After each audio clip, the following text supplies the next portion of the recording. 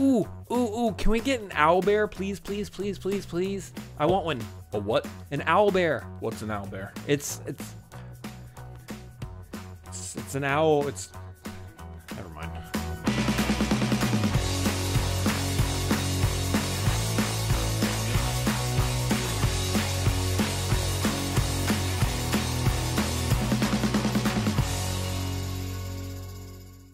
Welcome to the Cinefanatics. My name's Robert Adams. I am Chris Adams. And we are coming at you today with... We are coming you. That's... Today. No, don't... No. At you. We are coming at you today with a spoiler-free review for Dungeons & Dragons. Otter Among Thieves. Otter Among Thieves. Did I say otter? Otter Among Thieves. Dude, I can't talk anymore. Oh, good lord. So they've casted a speechless spell on you. Thank God. Our entire audience is like, it's about time.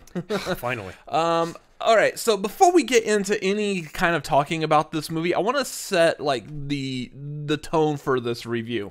We know crap all about Dungeons and Dragons. Yeah, I don't know anything about Dungeons and Dragons except that whatever's been like taught to me through Stranger Things. Vecna. I mean, like, I don't even know really the old, like, 2000 Dungeons & Dragons movie, except it had Justin Whalen and Jeremy Irons, and that's about it. Oh. Yes. So, yeah, otherwise, keep in mind that this is going to be the opinion of two people who don't know anything about D&D. Something nat 20. I don't know. I don't even know what that means. Just rolling the dice or something? Yeah. So that's part one of setting this expectation. And of this goodbye. review. We just lost. Okay, half the people are gone. Cool. They know what to expect from this But review. here's the thing. There are people out there who also don't know Dungeons and Dragons. And they're wanting to know, is this movie that they can watch? Our people. Yeah. So here's part two of setting the expectations. Not only that, we also are not like huge fans of like medieval fantasy. I think you're better at it than I am. I do actually enjoy Lord of the Rings after having watched it and gotten immersed into the world a few times. Like Lord of the Rings is kind of where I float, but that's about it. And I've watched the Lord of the Rings movies a couple times. I have not watched the like 12-hour extended editions, whatever they are. But yeah.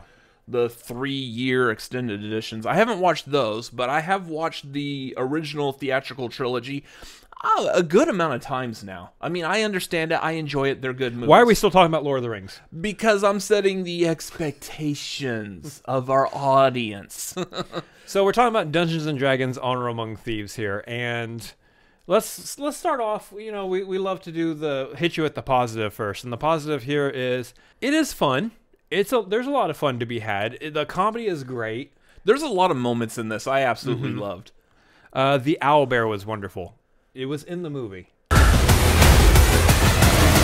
What is that again? It's an owl bear. Really? Yes. Oh, okay. Was it doing cocaine? Not that kind of bear. Oh, should have been.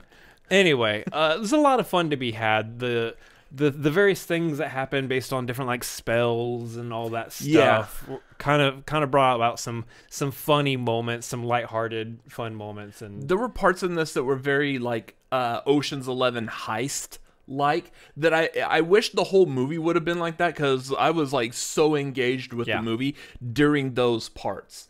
I mean, not spoiling anything, but there's a part that involves teleporting that was really, really great. Now really you're funny. playing with portals. Yeah, like that was a lot of fun. I enjoyed that part. But yeah, like, I don't know. If the movie was more like that kind of humor, that kind of storyline, I probably would have been more all in on it. Yeah. But some of the humor that was in there was good. The actors were really good. They all had a lot of fun with these. They clearly looked like they had a ton of fun. Each and every one of them like showed up on set. They knew what they were doing. They were here just to let loose and have some fun. Yeah. There's a couple of like really cool shots in there. There was another like one take in this one. Now this one take was very much helped immensely by CGI, but it was still a lot of fun.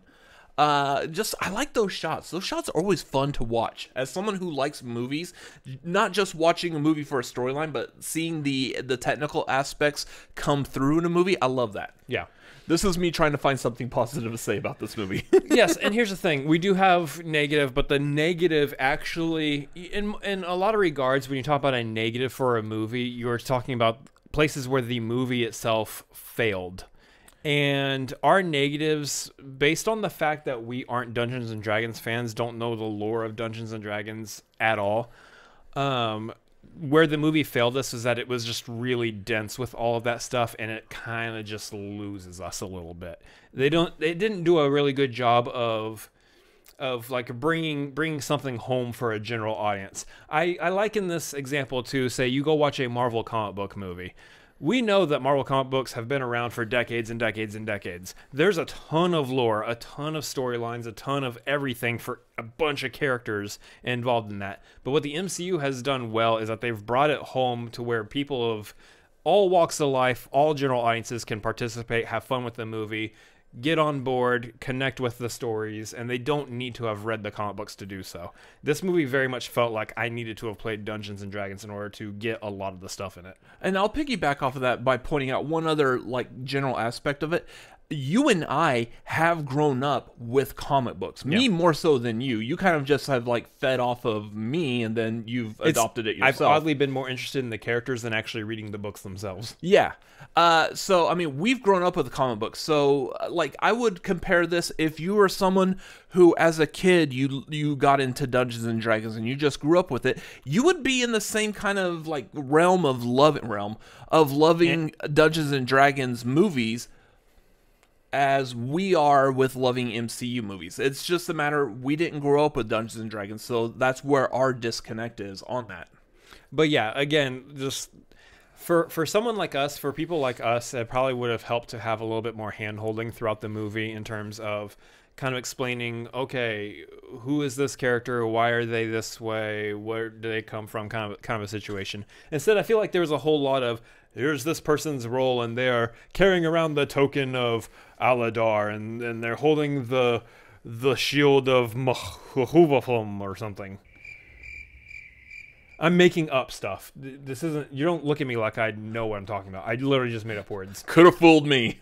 Exactly. I was like, "Where's the dungeon master in this movie?" I don't know where the dungeon master is. No one's rolling any dice. Yeah. Yeah. So because there's a whole lot of that, I feel like Vecna and Demogorgon. Because there's a whole lot of that, I feel like there was a lot of like lore and jargon and things that just kind of went over our heads completely.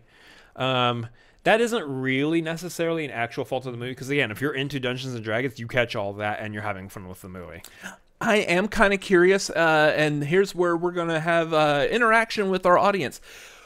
What were some things in this movie that you caught? If you are a fan of Dungeons and Dragons, what are some like little nods and stuff that they did in this movie? Let us know down below in the comments, because we have no clue. Yeah. So this is, feel free to run amok in the, y'all didn't do your research, or you don't know anything about Dungeons and Dragons. Why are you talking about it? I was never going to do research for this movie. I'm not going to sit here and read 18 Wikipedia pages and a how-to guide or buy a Dungeons and Dragons game or whatever. You think it's just 18? In order to get ready. That's the extent of maybe what I would do. In order to get ready to just watch a 2-hour movie. We're not going to do that, and it's unrealistic to think that we're going to do so. We watch movies, we talk about them. That's it. So, like, even though, like, the two of us didn't like this movie, I fully believe if you are someone who is, 1, into Dungeons and Dragons, and 2, into medieval fantasy, this movie's probably great. Yeah, like you're gonna love it, honestly. Comparing it to like some of like the shots and stuff that I'm familiar with the like 2000s Dungeons and Dragons movie. Right. Do you know there were 2 sequels to that went straight to video? Yeah, weird. Anyways, looking at shots like that, I was like, that movie just looks so dull and boring. It's all dark and mysterious and just, Yeah.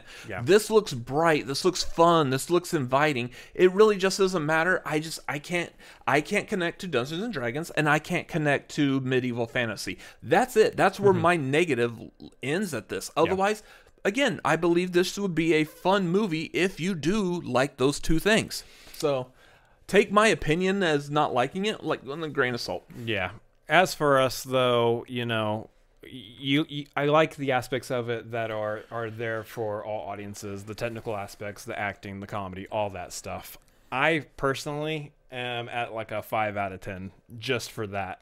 Because the rest of the movie loses me on the whole lore of Dungeons and Dragons, which It's probably going to do either way. And I'll say, in all honesty, I knew this stuff about me before seeing this movie, and I gave it an honest shot.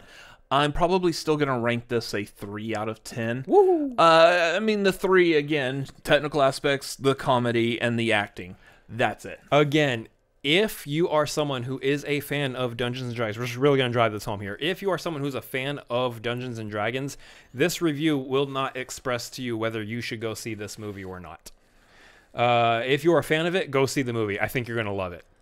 If you are not a fan, if you know nothing about Dungeons and Dragons, but you like medieval fantasy?